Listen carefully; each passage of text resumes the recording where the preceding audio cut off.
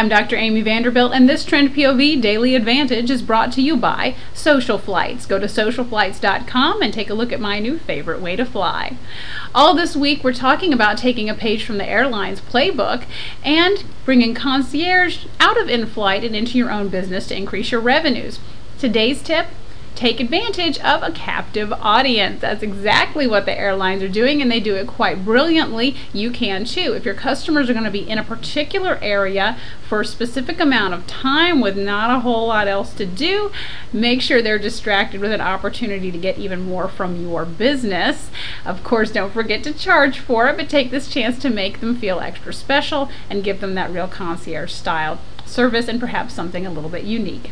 Keep it right here all week long for more tips and ideas on bringing concierge service out of in-flight and into your business. Join us for the show on Friday. And for more Daily Advantage, we'll see you right back here at trendpov.com.